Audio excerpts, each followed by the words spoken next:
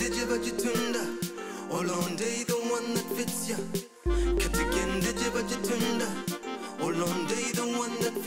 Hello everybody, welcome to a special episode of the Nile Book Club. I'm Kalungi and Katasi. And I'm Katasi Ikaronde. And so this month we got an advance copy of Nightbloom by Peace Adzo Medie. And we did actually discuss this. There's another episode where we discussed it with another member. But today we have a very special guest.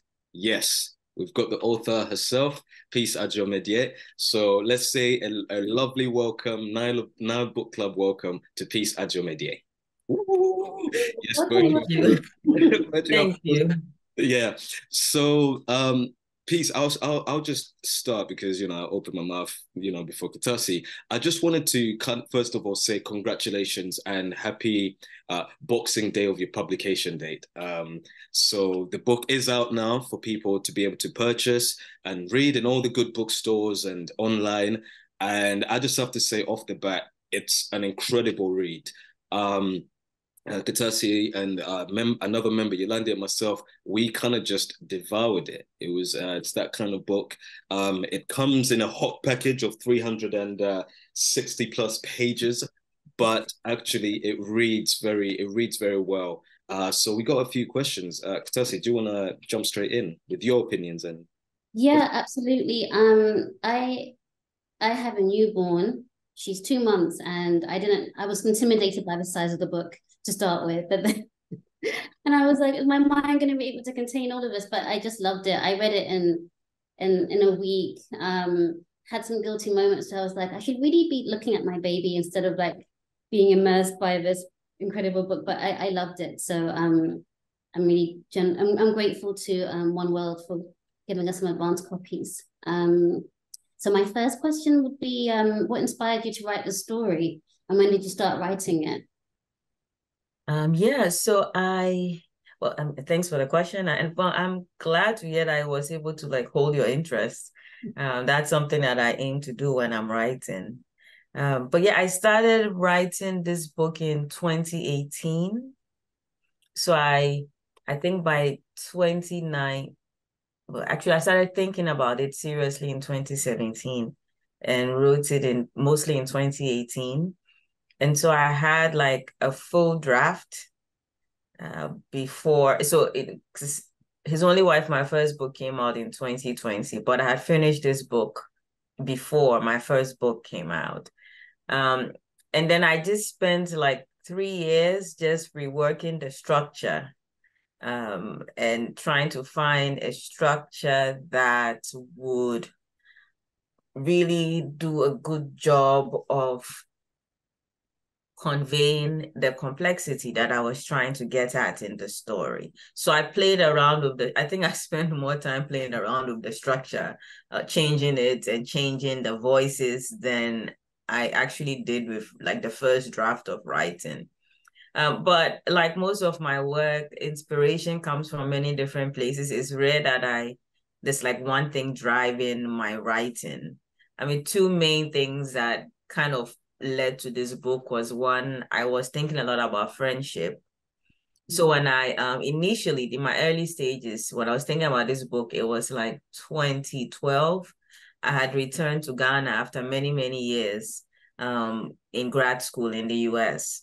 And I remember returning home and feeling like my friendship landscape had changed a lot. And my friends, I feel like people had moved on, which is normal. And then, I don't know, so I go back and I just try to like slot myself back into where I used to be. And I just didn't fit well anymore. And so that got me thinking a lot about friendship and how people change over time. And so when I started writing the book, the story was like a high school reunion. That's the story I started writing. It was about a high school reunion. People have been away for a long time, and then they come together, and then you have this clash of personalities and all of that. And then it turned into Nightbloom, which happens a lot of my writing. So yes, I think friendship is or my experience of changing friendships is one of the reasons why I wanted to write the book. Yeah, we don't have to talk about all of the different reasons. I'll just leave it at friendship for now. Yeah, I think the friendship obviously element of it sizzles underneath and is a driving kind of force throughout the book. They have a Selasi and Akorfa. Sorry, how do I pronounce by the way the two names? Yes, Selasi and Akorfa. And Akorfa, yeah. So they, the their friendship is clearly, bonded by blood. So it's a special kind of friendship. But yeah, I could really kind of relate fully as someone who was born in Uganda and left my friends when I was 10 years old and had, numerous cousins, and the wish and desire one day to be able to have that kind of like same relationship we had when we were younger. And then just, yeah, like yourself, going back and realizing actually there's an estrangement. It made me think about, I kept asking, what does Nightbloom mean? And I want to ask you why Nightbloom? But then when you were speaking, I was thinking, can I pose like a possible theory of why Nightbloom? And you can tell me. Yeah, go ahead.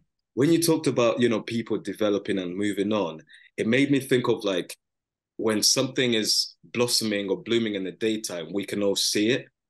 But then when it's happening in the nighttime, you don't. And that kind of mirrors the relationship between Akorfa and Selasi, is that they've developed out of sight from each other. So go back and they're not the same, and they're not growing up at the same time as they did before, where they could like kind of match and see each other's experiences. So that's what made me think a flower blooming in the nighttime. But anyway, is that wrong? Is it nonsense? No, but just before you come in, Peace, I had a theory that the women, like Selasi and Akorfa, they bloom very quietly. They go through the struggle and then they emerge at the end successfully in their various careers. And I don't want to spoil the epic ending, but it all happens very quietly, and it happens, one particular incident happens at night. So I wondered if that was anything, but I was wondering. Yeah, no, Katasi, I think you're closer to what I was thinking with the title. Yeah, because it's about these two women who, I mean, they have a good life, but also have a very difficult life. And sometimes they make choices that you and I wouldn't make, and we would question and disagree with. But at the end of the day, in their own way, they achieve a level of contentment, of satisfaction. I mean, it's very flawed. It's far from perfect. But the book ends with both of them at a place where maybe neither of us would want to be in those places. But for those characters, where they find themselves makes sense. And so to me, it was about people like going through difficult experiences, but coming out in a good place. And I really like to play with the idea of what is a good place. In my first book, His Only Wife, I think people wanted a love story. You have two characters, but at the end of the day, they separate. And I had a lot of conversations about, well, we want a happy ending. And I said, well, why does a woman being on her own not equal a happy ending? Why is a happy ending only one in which she's with a man or she's with someone? And yeah, so to me, I really like to play with the idea of what is the happy ending. And often the happy ending is not, I think we do have this very conventional notion of what a happy ending is. And I like to challenge readers to consider that other states of being can also be happy. So anyway, that's kind of, I know that the ending is not happy or perfect as some of us would want it to be, but for the characters, it's a happy ending and it makes sense for them. But the title Nightbloom is one that I came up with when I was watching a nature documentary on cacti that bloom at night in the desert. And I thought to myself, this reminds me of my characters. These young women are blooming in the desert at night, in a dark place sometimes. So basically, it was a Netflix documentary that gave me that title. Yeah. Wow, what a lovely scoop as well, because I'm pretty sure maybe not many people know that. So it's nice for us to be able to like present that to people. It's a lovely, lovely title, and equally obviously very engaging novel. Katasi, did you have a follow-up question from that?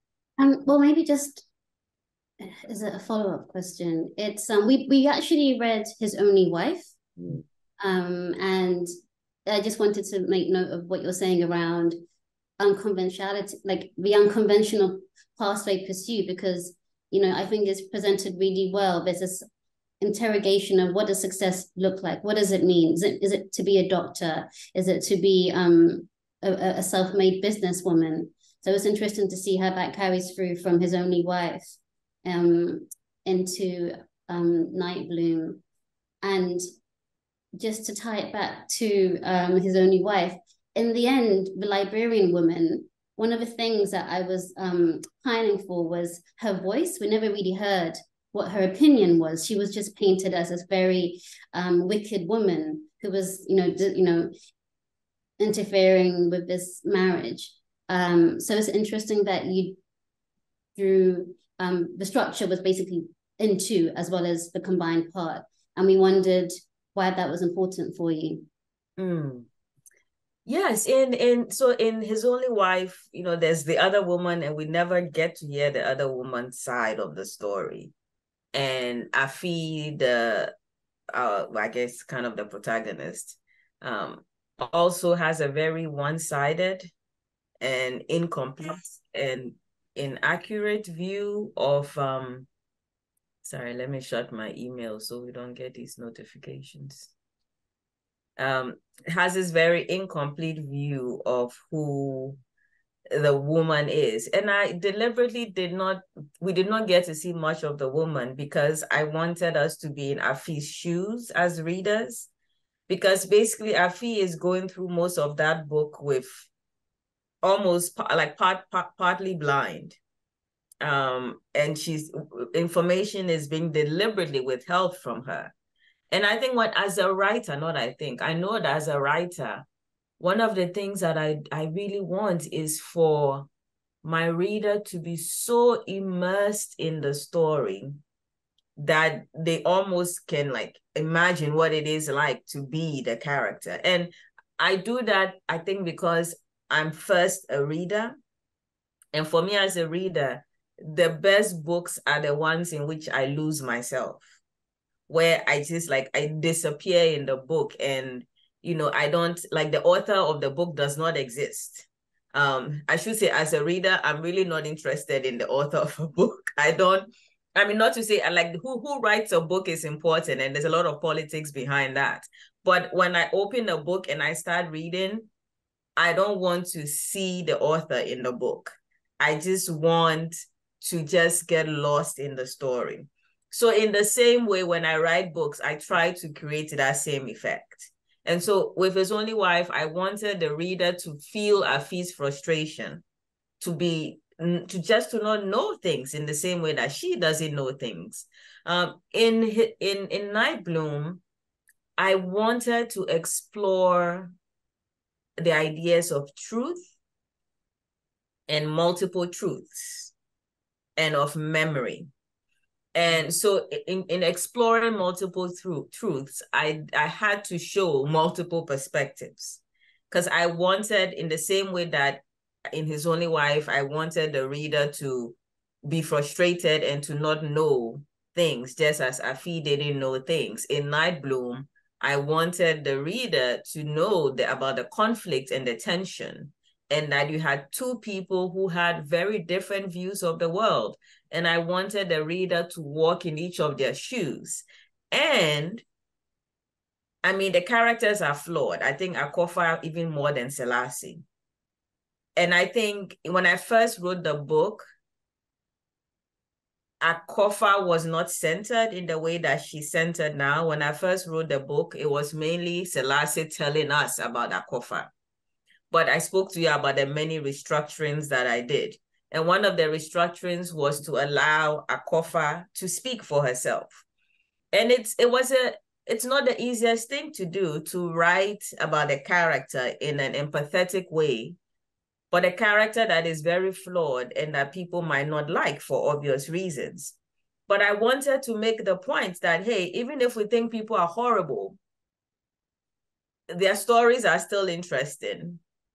And just because someone does the wrong thing sometimes, it doesn't mean that they always do the wrong thing, or that they don't, deserve our understanding, or they don't deserve to be heard by us. So anyway, these were the reasonings that went behind the structure of the book as you see it. And that's why you hear from two people in Nightbloom, whereas in His Only Wife, you are not hearing from Una. Wow.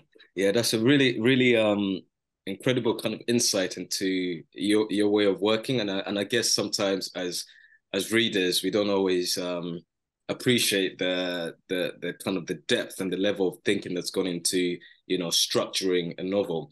And I think that too, His Only Wife, as well as Nightbloom, there's obviously similarities. And one of the similarities is that, they're both, set in Ghana solely with His Only Wife, and then partly, or at least majority of the novel set in Ghana with Nightbloom. So what kind of made you want to revisit Ghana? Because I guess you could have wanted to maybe, I know you spoke about, the ideas of both books almost happening either at the same time or one before the other. Why did we stick with Ghana with Nightbloom? Yeah, that's a good question. I used to think that my creativity resides in Ghana, because it's like, when I mean, all the stories that I think about, whether it's short stories or novels, everything comes to me when I'm in Ghana, or mostly comes to me when I'm in Ghana. And I don't know, I think it's just because I'm so deeply immersed in Ghanaian society that, like, I'm just walking down the street and I'm seeing things, and as I'm seeing things, they become plot points. And I see somebody walking down the street and I'm like, oh my goodness, I wonder what this person's life is like. And all of these things began feeding into my writing. And I don't feel, so I currently live in the UK, but that is not something that I feel strongly in the UK. I'm not very deeply immersed. I don't, and I want to, but I don't know UK society very well, such that I think it would, I basically don't, I'm not at a point where I can write a novel set in the UK, I feel, because I think I need more time to understand this society. So anyway, I feel strongly about Ghana. It's home. I love it. Also, His Only Wife is set partly in Ho. Nightbloom is set partly in Ho. That's my hometown. And I absolutely love my hometown. And for me, it's almost like a political statement, in that I grew up and I never read, even though I read hundreds or thousands of books, I never read a book set in my hometown. And so for me, it was important to write a book set in my hometown that, shows the sights and the sounds and the things that make us laugh and the things that make us angry and the things that we joke about, because I think it's important for people to see themselves on the page. I mean, it says, yes, you are there, you matter, your story matters. I mean, it doesn't mean that without seeing yourself on a page, you don't know that you matter, but it reinforces it. But I should also say, one of the fun things that I did in Nightbloom was to write a character that did not like my hometown. Because as a reader, it's easy. I think it's easy for me to write characters that share my perspective. Sorry, as a writer, to write characters that share my view on life. But I enjoy so much more writing characters who are very different from me and who do things that I would never do. So I really enjoyed writing a character who looked down on my hometown and had a very negative things to say about us. In the same way, His Only Wife, I think my favorite character to write was Uncle Pius. He was the most obnoxious annoying person, but I so enjoyed, like I would laugh out loud when I was writing his scenes. So yeah, I enjoy writing characters who are very different from me and who do things that I would never do in my own life. Mm. And then quickly before Katasi jumping with the next question, it was actually interesting to hear you say that you inputted a character who didn't like your hometown, but then a sign of how much you love your hometown. Selasi came back with, as she almost had the last word by, her response to this particular character's kind of comment about home. So I think, yeah, I agree. As someone who's from Uganda, like I said, I love writing stuff to do with Uganda, discovering, going to Uganda and seeing those plot points. So it's nice seeing you light up to talking about the inspiration you get from being in Ghana, because I can relate. Yeah, I can also relate. Just reading books that have your names as well, like names that cultural names, it's uplifting and it's nice to see yourself on paper. And I feel like in listening to you, there's a theme of like tolerance, tolerance to different attitudes, perspectives, and difference that I'm hearing in what you're saying. So just whilst we're still talking about Ghanaian society, I wondered how the books have been received and how the themes that you explore are, how they're viewed, particularly around, this continuous theme of women who challenge social norms. You refer to them as disrespectful women. And we see that through Selasi, as she comes into her own and when she's running her establishment. I wondered how Ghanaians receive books. Yeah, no, I like your point about tolerance. It's very important to me. I think not that it's easy, but it's natural to write characters that people can just love easily and can empathize with. It can just I root for this character. But I enjoy characters that are imperfect and that characters that make us angry. And it's not because I'm just trying to provoke people, readers, in being angry, but because that is life. People are flawed in life. And I really like to explore that in writing and to challenge us, not to say, yes, you're doing a horrible thing and that is good, but that, yeah, sure, you're doing some horrible things and I don't like that. But your story is still important. And I still want to hear what you have to say. So I think I'm going to continue doing that in my writing. Just getting us to, whether people think of them as unlikable characters or however they are termed, but to kind of work with the reader such that they can see the humanity in people who we think of as deeply flawed. As of the reception, I think His Only Wife was well received. I've spoken to just a lot of people have reached out to me. I've had many conversations in Ghana. And I know that, His Only Wife has started conversations in which, and I'm not a part of 99% of these conversations, and that is how it should be. As a writer, I don't feel like I have to, once the book is out, I feel it's can go out and make its way in the world. I don't feel strongly that I need to be part of conversations that happen around the book. I do respond negatively when there's a misrepresentation of what I've written in the book, yes. But otherwise, I'm fine with, people interpreting things as they want. So anyway, I feel like His Only Wife did what I wanted it to do, in that it provoked discussion.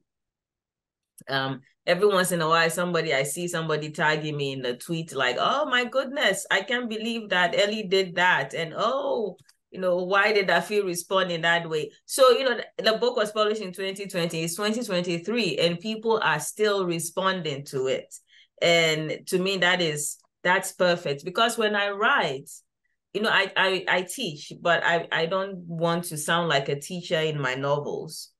But there are also important points around issues of equality and rights that I care about, and I try to put into the book. And so it's very rewarding for me to see then, even though I don't use academic terms, it's very rewarding for me to then hear or see people discussing these things that I talk about in the classroom with my students, but they are discussing it in a world of fiction. And I really love that.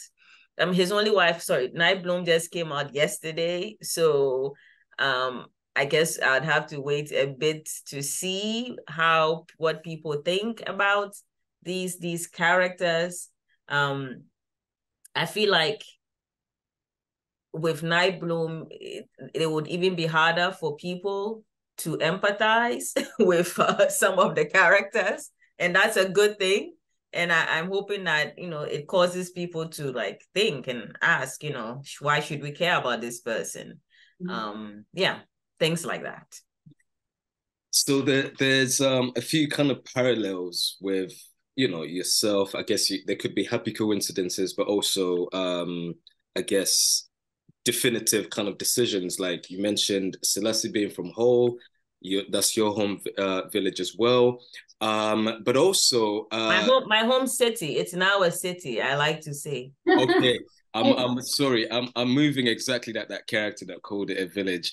I apologize for that. Yes. So there's parallels on that side, but there's also a parallel with Akorfa having studied in the States. She switched from, you know, doing neuroscience and medicine, or rather, sorry, it was neuroscience, to I believe international relations.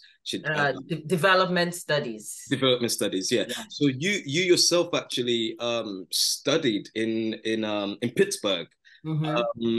So how much of Akorfa's experiences in America can kind of also could be said mirrored your own experiences in America, and how much of them did influenced your kind of your writing when writing about Akorfa's experiences in the States?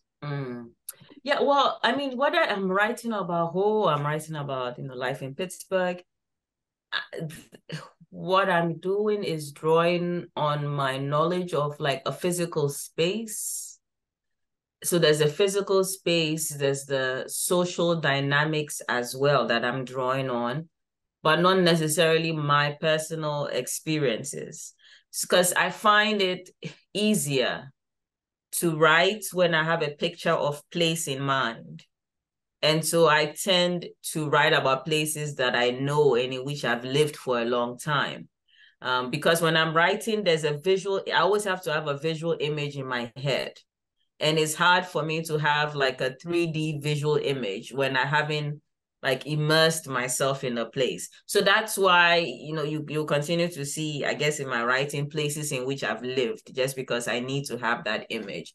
But Akorfa's experiences are not, I think one thing about Akorfa's experience that that draws a bit on my experience was coming to the US and just learning about how Blackness was associated with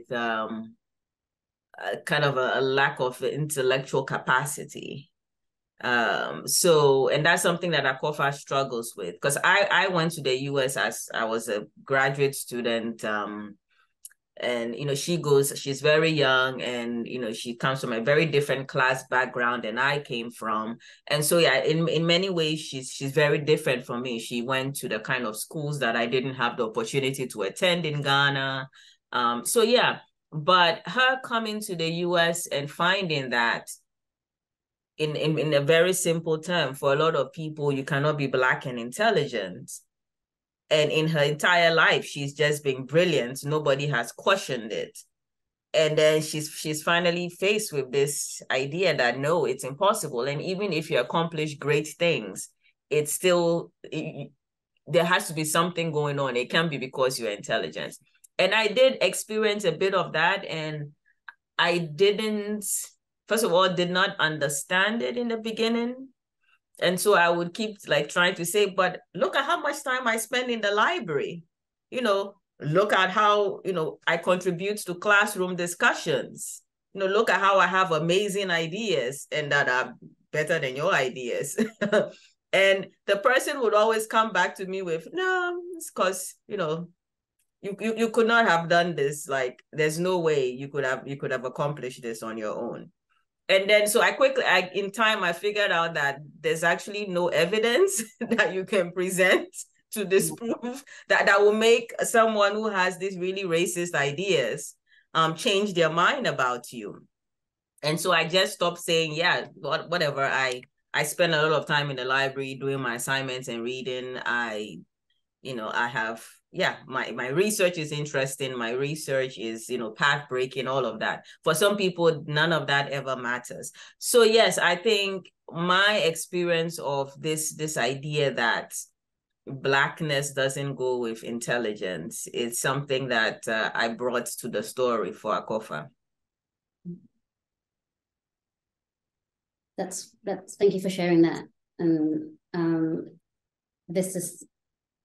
feel like that's a universal experience. No matter how high you make it up into the echelons, you will still receive that level of ignorance. Probably my penultimate question, but it's around the male characters in Nightbloom. So when we look at Lucy and Yao, am I pronouncing his name right? Yes. Yao. He's unable to stand up to his wife and her demands. And it reminded me of his only wife, of Ellie, and his dynamic with his mother and his sisters. Like, these men are very frustrating to me. They're not defending their women, and he wasn't standing up for his daughter. They're complex. And it's interesting how they're unable to stand up for themselves. And I just wondered what you were hoping to draw out in these dynamics. Yeah,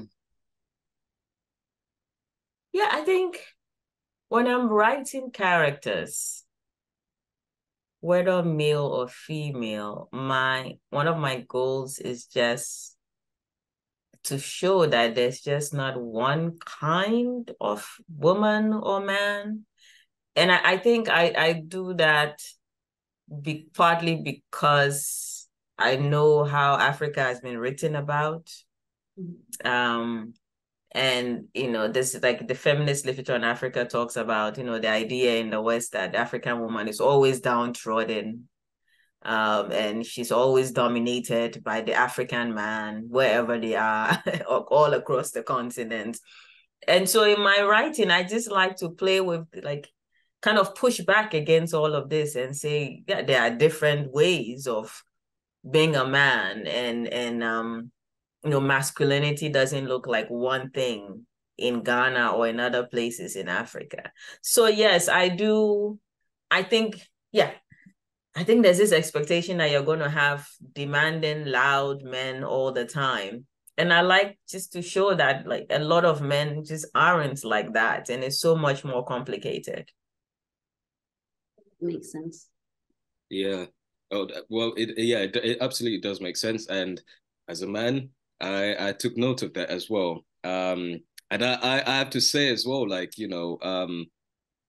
I'm such a fan of your writing, seriously, because, when you mentioned earlier how you put your reader first before your writer, and how engaging you want the characters to be, and you want us almost drowned and submerged in the writing and the characters, and that is palpable and evident in your debut, His Only Wife, but also in Nightbloom as well. And it is, like we said at the beginning, it is a novel that kind of captures your attention and has you thinking long after as well. Like, we're still talking about it. We had another session last week, and we had a very lively debate around Selasi's kind of tactics on bringing down the Minister McCarthy.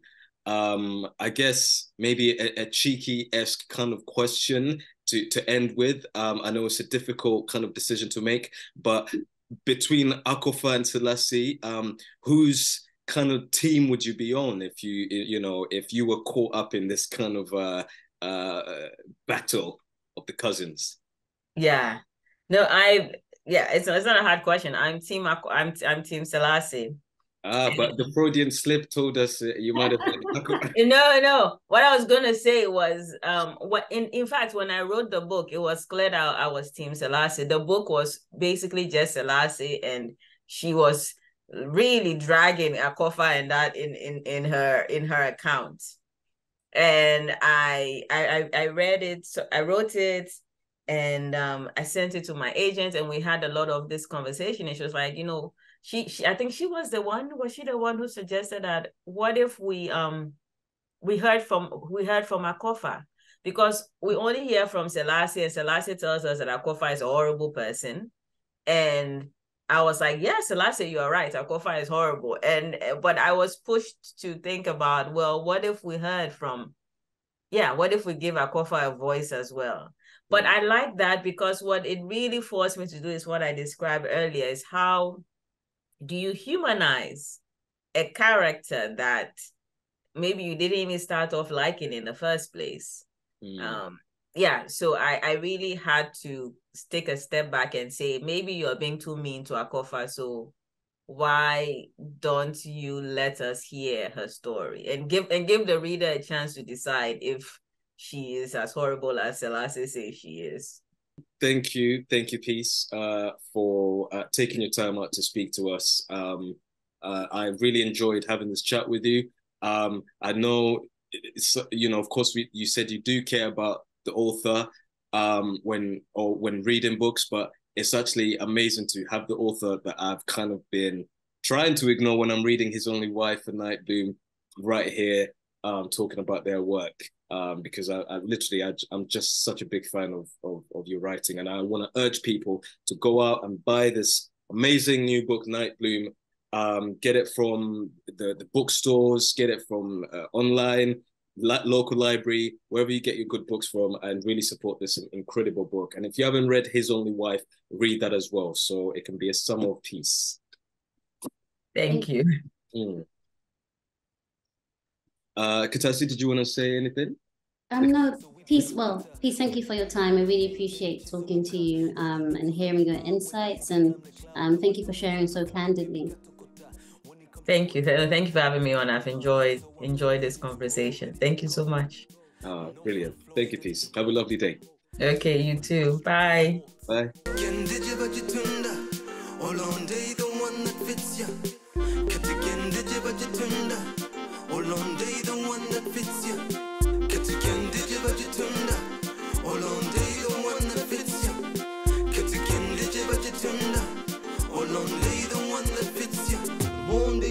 I know she can mash it up, she put it in reverse just to show she can back it up. The cake that she make is hers, so she stuck it up. Natural woman, she nothing make it up.